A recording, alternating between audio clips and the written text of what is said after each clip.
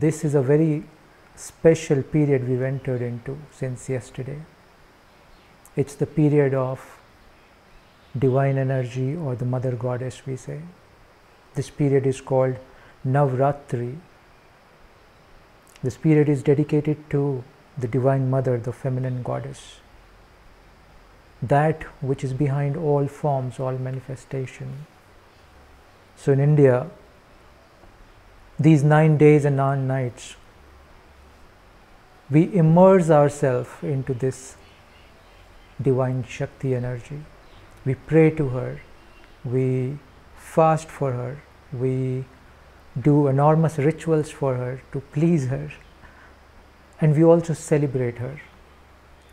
So in India, these 9 days are also times of celebration, because Goddess brings the element of celebrativeness into life. There is a beautiful mythological story behind why we celebrate this festival of 9 days or 9 nights. The festival began yesterday, being the new moon day. Before that was the dark night. Day before, yesterday was the new moon. So it's a beginning of a cycle of a moon. So for 9 days in a year, we celebrate this festival. There are 2 stories in India. We love stories in India. I'm sure in other cultures also. But here, behind everything, there is a profound story. And we keep reminding ourselves of the story so that we keep in the remembrance of the profundity of the period, or the energy in which we can immerse. So in the northern India, we celebrate this festival for Rama, Lord Rama. The story goes that a demon king, Ravana, abducted Lord Rama's wife, Sita. And these 9 days he fought with Ravana, the demon king, to get Sita released from his captivity. So the fight goes on for 9 days, and in the 10th day, Lord Rama kills Ravana. He wins the war. So we celebrate 9 days because it's a indication, or it's a reminder of triumph of good over evil, always. In the eastern part of India, we celebrate this festival as Durga Puja. And there the story, we have another story for that. There was a demon king called Mahishasura. It's an interesting story, and in a way both these stories are also linked. So there was this demon king called Mahishasura. At one point, this demon king Mahishasura, this Asura, this demon, was an ardent devotee of Shiva. He did a lot of puja, tapasya to please Shiva. And when Shiva was pleased, Shiva offered or showered a lot of boons on this demon. As we have all experienced, as we all see in life, when we are given enormous power, we don't know how to handle it. It goes into the head. The same thing happened to Mahishasura. This enormous power, these boons that Shiva gave him, the power went into his head. And he started destroying life on earth.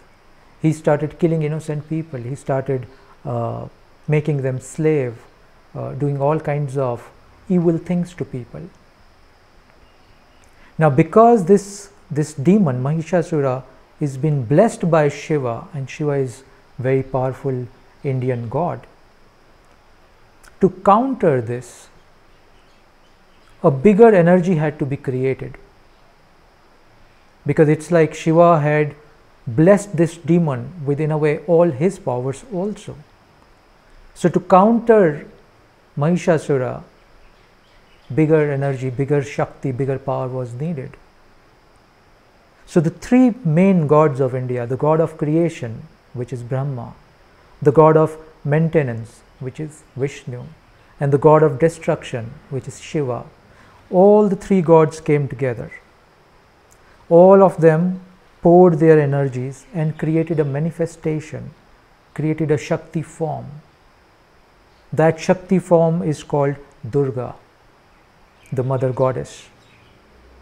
So they had to create a feminine Shakti god to counter Mahishasura. And then Durga, the goddess Durga, goes to Mahishasura, and the fight happens for 9 days. And on the 10th day, she is victorious. She's killed Mahishasura. Two very important points here. Why the three gods had to create the Shakti, a combined force in the form of feminine goddess to counter Mahishasura. Yeah, something to think about. In my view, they created the Shakti because Shakti is untamable. She's wild, she's ferocious. She's also motherly, but she's a bigger force than anything that anybody has witnessed on earth.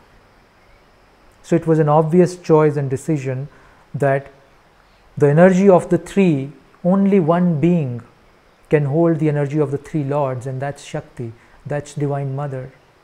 So in a way we are saying that the feminine goddess is so powerful that she can hold in her the power, the Shakti, the energy of all the three gods put together.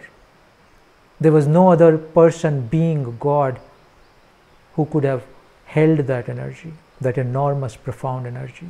Hence Durga. Yeah. So that's one beautiful thing that I take from this story. The other is that why every Mahishasura, every person who gets enormous power gets corrupted. Look at the humanity, the state of humanity today. What's going on? Including our own selves. When I say look at the humanity, it's not that you're only looking at so-called evil people or politicians, etc. No. Look at your own selves.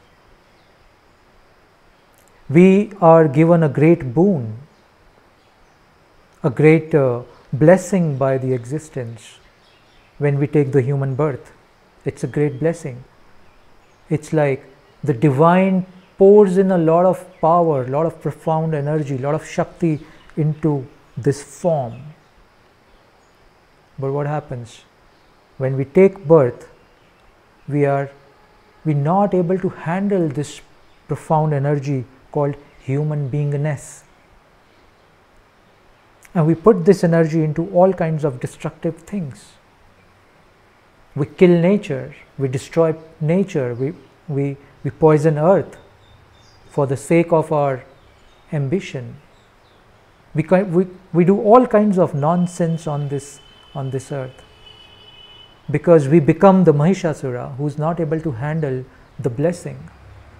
We hurt each other, we kill each other, sometime in the name of religion, sometime in the name of politics, or there are thousands of other names also for our profound violence.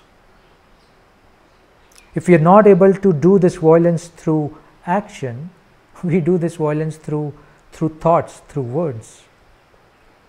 Even in the closest relationships, we keep hurting people, isn't it so? The power has been given to us to be more loving and compassionate. That's the power which has been blessed to humanity. But we become Mahishasura, or we become Ravana in the earlier story of Lord Rama. That we're not able to handle this power. In fact, in the other story of Lord Rama and Ravana, something similar happened. Ravana was also a great devotee of Lord Shiva. He too attained a lot of powers, a lot of blessings, a lot of siddhis, a lot of, what is siddhi for Hindi, for English? Boons, let's say, powers. Even Ravana could not handle it. Even the blessings of Shiva to Ravana goes into Ravana's head. That's the reason he become 10-headed one. If you look at the image of Ravana, he's got 10 heads. There are multiple ways to look at it. One way to look at it is that the blessings of the Lord Shiva went into Ravana's head instead of going into Ravana's heart. He developed 10 heads. Such enormous ego. And then in that, when you're not able to handle energy, it goes into the negative domain. It goes into the evil. Yeah. Now, but even in the northern India, we celebrate Navratri, though it's the festival of Rama and Ravana, the fight between King Rama, Lord Rama, and demon Ravana. But we still celebrate this as a festival of Devi goddess. Yeah. Why? Again, there is a beautiful reason for that. Because it is said that when Ravana was doing all the things that he did, and when Rama decided to finally encounter or engage in a fight with Ravana, Lord Vishnu, who is the Lord of creation also in some senses, he suggested Rama that, Rama, you're going to enter into a fiery battle with this very powerful Ravana, who has been blessed by many powers by Lord Shiva.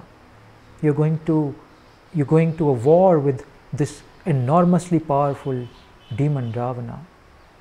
Do not go alone, Rama. Invoke the goddess within your own self, because unless the goddess Shakti is with you, you will not be able to win this war. This is what Vishnu is telling Rama. And then the story goes that Rama goes to a Durga temple, Mother Durga temple, and prays to her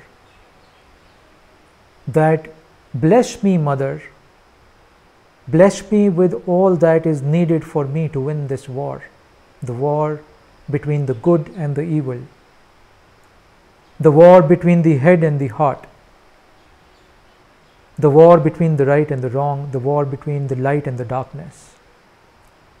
With that, he prayed to Mother Durga, got her blessing, then went to the war. So what do I take out from that story also is that even Rama, the king, the Lord, the Bhagavan Rama, cannot win the war with Ravana without the blessing of Mother Durga. There is a profound intelligence, there is a profound insight into that. Yeah.